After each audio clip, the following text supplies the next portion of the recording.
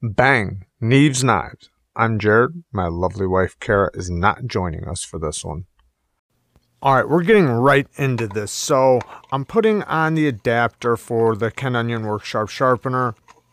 You just click that button and you can rotate it whichever way you want and pull it on and off. It's really easy to get on and off. You just hit that little button where my thumb was hitting. Now that little gear right there gives you tension to put on and take off the belt. It gives it tension also so that it spins with tension. And we're going to start off by sharpening a conventional way. I'm going to show that first. There's the guide right there. Just slips right on. And then you can adjust your angles right there. I got mine at 20 degrees. Now, the way you want to do this, you want to push the button when you put the knife in. You put the knife in and hit the button. You want to put the knife in first, hit the button, and then stop it before you pull the tip all the way out so it doesn't round it. So you see here, I got the tip, it's almost out, and then I stop it. I do see, okay results with just pulling the knife up, but this is the way that they show how to do it. So you want to basically hit the button every time. Honestly, many times I just leave it going and I just run it right through and I just lift up at the tip. Now here's the second belt, and you just basically do the exact same thing and you go all the way through the belt. It's really easy to use. There's lots of videos on it, and I already do have a video on it. But here's an unconventional way. You can just set it up where you can just hold the knife at an angle and run it across the belt. Now if you look at my hands, I'm actually using my hands as a guide. So I'm taking my 4 fingers underneath the knife and keeping them the same. They're basically rubbing across a flat surface, which is the table. See my hands right there? I'm kind of holding them. I'm holding them right here just like this, and I'm putting them in the exact same spot every time. I'm using my fingers to run across the table. That way I'm kind of holding it the best I can the same way every single time. So even if I flip it, I just hold it in the same way, and it works really good. I've had really good results this way. I do recommend doing one side at a time before you flip, or you can flip back and forth. I mean, it's completely up to you, but I recommend just doing one side at a time. Now I'm going to show another unconventional way. We're going to flip this forward and flip it all the way over on its back. Now you're going to want something to kind of prop it up on to stop it from, to make sure it's nice and flat and that it's not going to rock or anything like that. You see I got some little rubber feet I'm using. And then my table is nice and flat. See what I'm doing with my knife there? I'm using the knife as the level surface. It's the same kind of way you use the belt grinder, which we're going to show here in a second. But I found really good results this way. Now you can't change the angle on the belt, so you're going to have to just deal with whatever angle the belt is.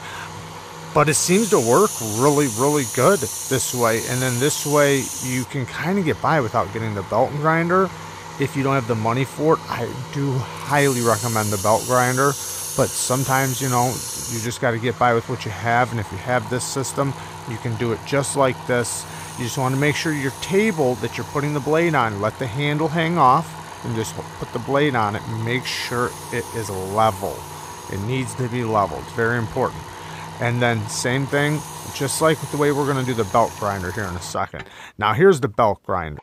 Now we're putting the belt grinder on, and the screw that you put on, you want to make sure the grooves line up, for it to go in and rotate on.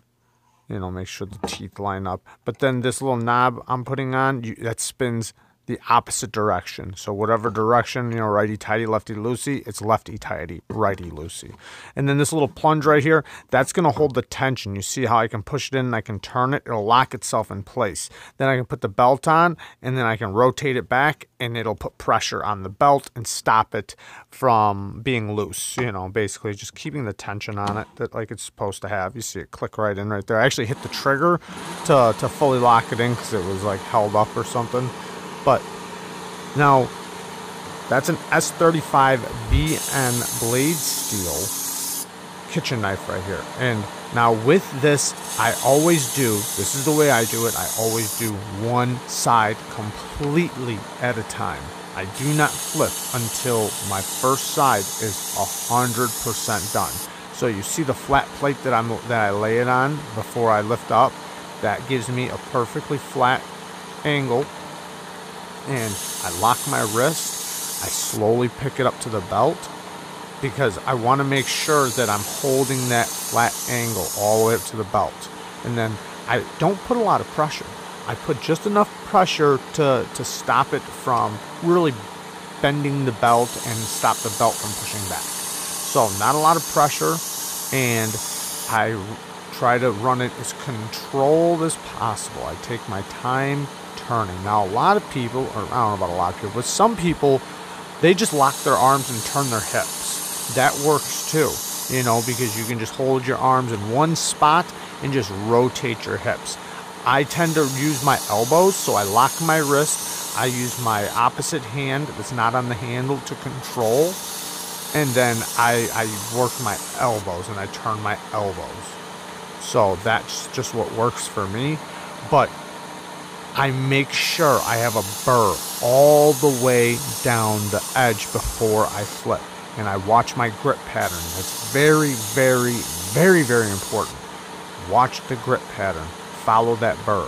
What is a burr? A burr is, it ends up on the opposite side you're sharpening. Whatever side you're sharpening, the blade, the steel, as you're sharpening, will roll over to the opposite side, and you'll feel a wire if you rub the opposite way to the edge. You know, you just rub up the edge and you will feel a wire. You want to make sure that goes from heel to tip, no blank spots. And if I feel any blank spots where I feel a burr here and then it's smooth in other places and then I feel the burr through the middle, I keep going. I keep going till the burr covers the entire thing to make sure that, and I also look at my grip pattern and make sure it's all the way up the edge. That's how I get the best results from this system. Okay, let's talk about what a grip pattern is. A grip pattern is the lines you see on the edge bevel. That is the grit on the edge. That is how you sharpen your knife, is by putting grit on the edge and removing steel. With every belt or stone you go on to, you want it to cover the last grit. And you want to make sure the grit covers from the top of the edge bevel all the way down to the very apex of the edge. And that's how you create a burr. Now you see this last one is polished. The grit is gone. So this would be like a final stone or a final belt, you know, depending on how you're sharpening. If you're wanting a polished edge, you might not. You might want a low grit. So I know a lot of people do a couple swipes and flip, do a couple swipes and flip. Some people just do one swipe, flip, one swipe, flip. And I've done it like that before too. But this way gets me the best results. Now, you never want to watch how fast somebody else did something and base it on how long it's going to take you. That's never, ever the case. And you can make a huge mistake doing that, because then you start thinking in your head, oh, it took him 10 minutes. It shouldn't be taking me longer than 15. And then you're rushing because you're thinking you're doing something wrong and you get aggravated. Don't do that to yourself. Every steel is different. Every blade is different. The thicknesses are different. The damage is different. Your pressure is different. There's so many differences that you never want to, make it seem like it's going to be the same. Just follow the grit and follow the burr. That's the most important. If you follow that, you can watch your results happening and you can see when your results are going to come. So I switched the belt, obviously. And so now I'm going up the grit. And, this is a rinse and repeat thing. You just... Well, also, let me say this. The first belt, by doing what I said, by finishing one side, then flipping to the other side, the other belts will work faster. The second belt, basically, the heavier the grit, the next belt, you're going to spend a little less time, but more time than the next one. Because the grit scratches are thicker and deeper with the lower course, the coarser grits, So your first belt is, you're probably going to take the most time in, getting all the nicks and dings and everything out and realigning and getting your angle and yada, yada, yada.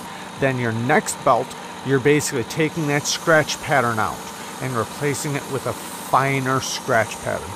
Make sure you get a burr. You want a burr with every single belt, all the way up to the strap. You want a burr, not with the strap, but you know, all the belts up into the strap. So now I'm going to the next belt, and you know, like this one should go a little bit faster than the next one. And if it doesn't, you might have made a mistake. Maybe you do need to spend a little bit more time. I'm not telling you to rush or think anything like that. You do it till it's done. You know, you do it until the grip pattern is covered. You do it until the burr is all the way up and down the blade. But take your time, be patient, stay controlled, stay focused, concentrate on keeping the blade nice and flat, and don't rush it. Don't rush it, you know. It's, you know, like I said before, it's a fast system anyways, so, but that doesn't mean that it's, you know, that you're not going to have to still put time in. Some knives, yes, some knives you're going to be able to get through a lot faster. Some, you might be able to do an entire, you know, kitchen drawer full of knives in 10 minutes. And then another knife you could spend 10 minutes alone on. So it all just depends. But yeah, stay nice and controlled and take your time. Make sure your edge looks good. Keep looking at your edge too. Keep looking at it, touching it, feeling it. Make sure it's, you know, it's you're getting a burr all the way up and down. The grip pattern's covering it. So now I'm going to this next belt. Now this next belt, you know, is where it's starting to get really fine now. So now I'm most likely going to go a little bit slower maybe. I'm trying to make sure that the grit is going to be nice and fine going across the edge. Now you do not have to go as fine as I'm going to go with this edge. This is S35 VN. Normally, like on a pocket knife, I would want this to be a toothy edge. I like S35 VN with a toothy edge, but this is a kitchen knife. So I had already freehand sharpened it, and it was a razor blade. But I don't know how good that was for a kitchen. I think a convex edge would be a little bit more proper for a kitchen knife because of the chopping and the bones and the stuff like that. So I think a convex edge would be better, and that's why I decided to put it on this work sharp sharpener, because that's what it does. It gives you a convex edge because of the belt. So I think we're going to switch to the strap here. Yep, here's the straps. And then there's compounds in there too. There's two straps. There's the red compound and the green compound. So we're going to start with the green and end with the red.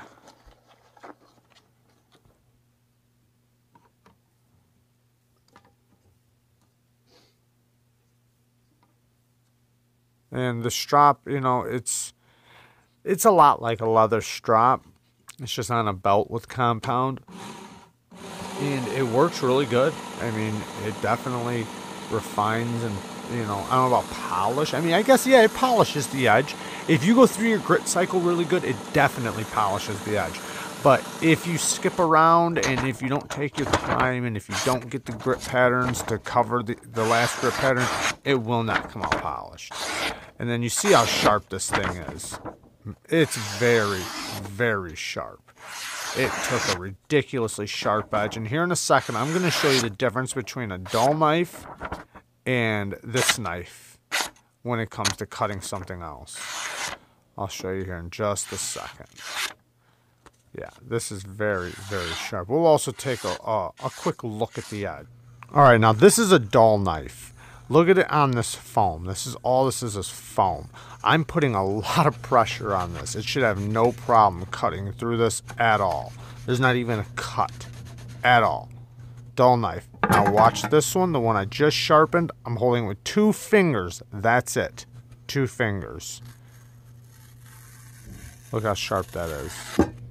Very, very sharp. 2 fingers, that's it. Right through it. Like butter. Like warm butter. Okay, here it is under 40 times magnification. Now you can see the grip pattern. Now without the magnifying, it's a polished edge, but when you're zoomed in this close, you're going to see a grip pattern, and it looks very similar to a factory edge because it is a belt ground edge, you know, like factory edges are on pocket knives or on any knife. So most knives. And then here it is, you can see to the naked eye, it is basically a polished edge. And I'm very happy with the results. This system works fantastic on kitchen knives. I love you guys. Thank you guys for watching. Peace.